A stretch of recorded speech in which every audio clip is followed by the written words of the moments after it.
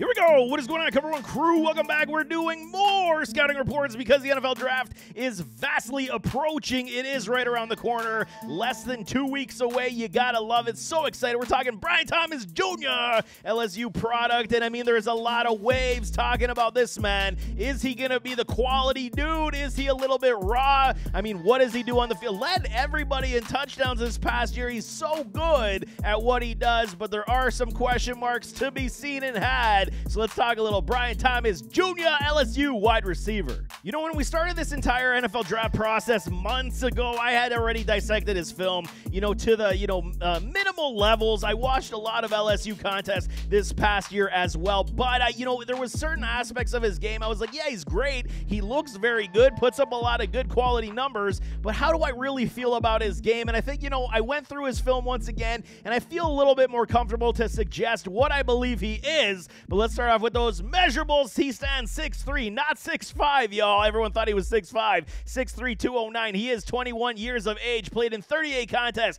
127 receptions, almost 2,000 yards, 1,897, a good 14.9 on the average, and 24 receiving touchdowns, 17 of which came this past year, which was very impressive, no question. But I mean, he is, statistically speaking, did have his breakout campaign this past season, which got everybody on the radar. But LSU was something of that enigma, in that second year under the Kelly system. We saw even Daniels become that Heisman. We saw, Malik Neighbors take the next step in his progression, and then assisted with a Brian Thomas Jr. to be that guy. So he's got some pros, got a lot of them, great size and frame. Even though he's not 6'5", he does play extremely large. He is 6'3", 209, but like I'm saying, he plays bigger than what he is, even at 6'3". That's why a lot of people, I mean, they were fudging those numbers, y'all, saying he was 6'5", but I'm telling you, he does play very big. It's great size and frame, absolutely. Electric, explosive speed. This is what gets everybody excited as well for a man his size. 4.33 at the combine. I mean, on the 40 times, so good, and it does translate on film. When he's on those go routes, when he's on those sevens, I mean, it is very good. He's so fast in the open field, definitely pulls away from his defenders as he does sprint down the field. Very good in that respect. Very fluid running style, and it's something that you love to see from your wide receivers and running backs. You know me, this is the MO for me when I talk about wide receivers and running backs. How fluid are you? Tight-hipped? Don't like it. Are you, clunky down the field with that footwork? Don't like it. He's very fluid in that running style as well, and he will make people take notice of those jets and speed. Fantastic boundary footwork. I think this is probably one of the better things out of his game. Even though he put up a plethora of statistical achievement this past year, his boundary footwork is so damn good. And it's, you talk about a raw prospect. This is, almost to the polished understanding, because he's always trying to get 2 feet in bounds. In college football, obviously, it's the 1 foot in bounds counts as an inbound play or touchdown. He's getting both feet down, and he's very aware of his surroundings, understands how to double tap, toe drag, swag, get those 2 feet in. And that's something that you definitely want to see. That just suggests a massive amount of body control and field awareness to understand. I love his boundary footwork when he is making those catches. So that is huge pluses for a young man still trying to learn his craft in some respects. I think he's got that one down to a T. He pulls away from coverage with that long speed. There is no question. You put him on the go, put him in the slot, you try to make him on the sevens, and he's gone, man. He definitely, once he gets past, past his defensive back, and then he hits the accelerators, he definitely creates that cushion of separation. And if he goes to the NFL with a very strong arm quarterback, some are suggesting Josh Allen and the Buffalo Bills, you could absolutely see this. Timing is going to be everything. Get him down the field, and he will make the play, man. Subtle off the line, stutter, step, and burst. I do like this a lot as well. While you don't see him get jammed up quite often enough, I mean, there is opportunities where you have seen it, but I do like the fact that he's got this little subtle, stutter step. Is it polished? No, I think there's a lot of work that can be refined in his release package game as well. But that little stutter step off the line goes around his defensive back, and then he just kicks in that burst, man. It's absolutely pluses for me when you're talking about a guy his size with the speed game. Very good in this respect. Great catch radius, something you expected from a guy who is 6'3", very long arm catching ability. I love it, man. Whether it's jump balls, back shoulder fades, whether it's on the sideline, like I said, extending those arms, over the shoulder, extending his arms. You love to see that from your wide receiver. He rarely short arms a pass, and I do absolutely love it. So even if the defensive back is right on his back, on his heels, he's able to extend when the ball is placed where it's supposed to be. Very good in that respect. Hands are soft, man. He corrals the ball in. I don't see a lot of issues with the hands. You don't see a lot of slapping. Some double catching is there and present, but again, it's going to be worked out with more reps and more opportunities and more experience on the field. But I mean, for me, the hands are very good, and it's what you want to see. You know, if the wide receiver's double catching or if it slaps off the hands, you don't like that. You don't want to see that, man. Corral the ball in, no slap. It's like you don't even hear the ball hit his hands. That's what you want to see when you're looking at your wide receivers. Great arm push-off. Creates leverage and separation. So this is one of these situations where you do see, if you don't have, you know, the full-rounded talent yet in your, or technically sound talent, I should say, where it could be coached up in his game, at least he has this one as well. So you're talking about the boundary footwork, which I think is absolutely pluses. The great arm push-off. So when you're talking about who did it the best in the NFL, it was Antonio Brown. He would give his defensive back that quick arm jab to make him, fall back just a little bit. But if you fully extend your arm in the NFL, they're going to call that offensive PI every single time. You got to learn. It's a craft, man. And Brian Thomas does this extremely well, and I absolutely love it in his game. He's able to at least just push and, give a little nudge while he's, trying to attempt for the catch. He creates that leverage separation, especially in contested catchability. Love this about a Brian Thomas, and it's very good. So a guy with a lot of speed, a lot of talent, understands at least how to generate some separation that way, where certain aspects of his game aren't necessarily refined. So he had to, make something happen, and I do love the push-off in that sense, man. Wins contested catches regularly, 110%, man. You throw it up in his direction, he's always you watch his film, he's pointing for the football. He's telling Jaden Daniels, throw me the damn football. He pointed up in the air. And contested catchability is definitely there. Coming back for the football, especially in red zone opportunities, absolutely there. I mean, yak ability is also top end.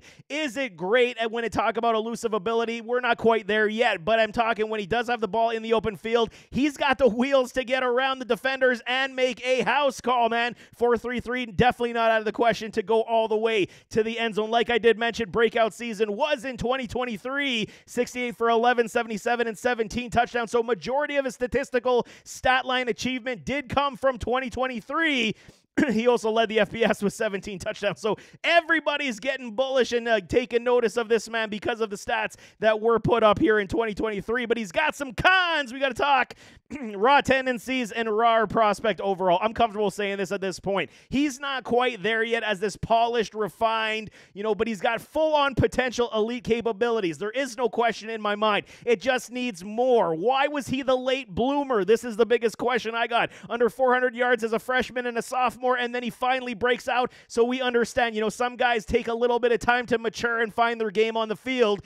I don't think this was the issue. I think that there's just, I don't know, it's very difficult to pinpoint why he wasn't as successful. But again, the offensive system at LSU took some time under Kelly. First year with Jaden Daniels with Kelly. I mean, it wasn't as good. It was okay. And then they absolutely found their stride this past season in 2023. So, I mean, there is issues in this. Why the late bloomer? Why was he not able to put up statistics early on in his career? But there is raw tendencies that he definitely is going to have to get coached out in the NFL. Hopefully, after he gets his payday when he's drafted, he continues with his craft, because we've seen guys just get to this point and say, I'm good enough, and they don't, round out the rest of their game. Catch timing isn't always consistent. So while I do like his contested catch ability, the timing isn't always there, which will, inhibit drop passes, confusion on the field awareness. I mean, it's not always there. That's going to come with time also, especially with building chemistry with your quarterback in the pros. Definitely will be something that needs to be refined and looked upon, man. Limited route tree. I mean, go route slants, back shoulder, red zone jump balls. That's basically all he was asked to do, because he had a guy like Malik Neighbors opposite side of him doing the business. So he was utilized in those big play opportunities, getting those touchdowns in the red zone. And, I mean, you can't hate that. If that's what you're drafting this man for year 1 to year 3, to do those go routes, the seam routes, and get open in the field and then take it off with a yak ability, then you're going to be absolutely, happy with your draft purchase in this respect. But you do want to hope that he's going to round out the rest of his game, because for his size, his speed, and his playmaking ability, you understand that he could be a legitimate wide receiver 1 in this league. He just just has to work on some of these things and get coached up a little bit. Route technician absolutely needs improvement. I mean, the plant steps, the juke fakes, footwork, the comeback routes, just more added attention to detail in his, route tree would do a world of benefit for his game, and I do like that about it. I am hoping that they do get to coach him in this sense. Don't just pigeonhole at Brian Thomas to be a go route specialist, because he could be so much more than that, and he could legitimately be, like I said, a wide receiver 1 in the NFL, because he does have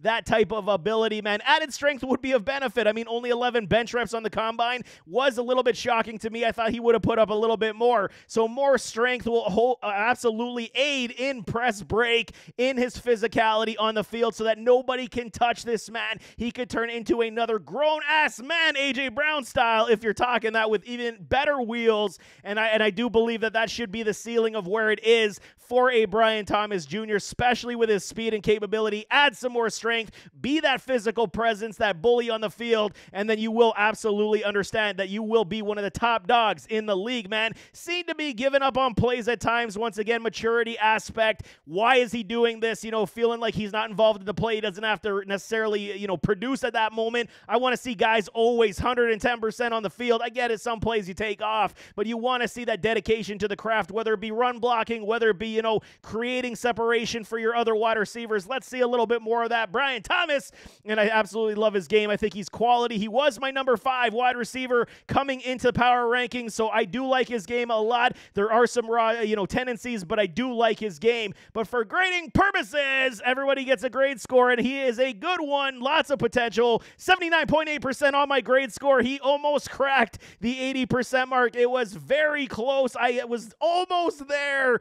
I just couldn't do it, man. There is too many raw tendencies that I want to see cleaned up as we sit today. Do I believe the ceiling is extremely high for a Brian Thomas? 110%. I do believe added weight, strength, and then potential, rounding out the technical issues in his game with his route and his release packages. He could legit be a phenomenal wide receiver in the NFL that is trusted as a wide receiver 1, but I think he does stack up extremely well versus this loaded NFL wide receiver class. He's definitely a good one, and one I'm absolutely looking forward to in the pros. So whoever that is, Brian Thomas Jr., LSU product, like I said, gushing over all the things. He does extremely well because he is that good of a talent. Just needs some refinement, and hopefully he does latch on with a team that will help him grow and not, just keep him going on the 9s, because I think that would be an absolute dreadful waste of the overall talent. But nevertheless, as always, don't forget to hit that like button, hit that subscribe button, jump in those comments, give me your thoughts, and we'll see you next time. I am out.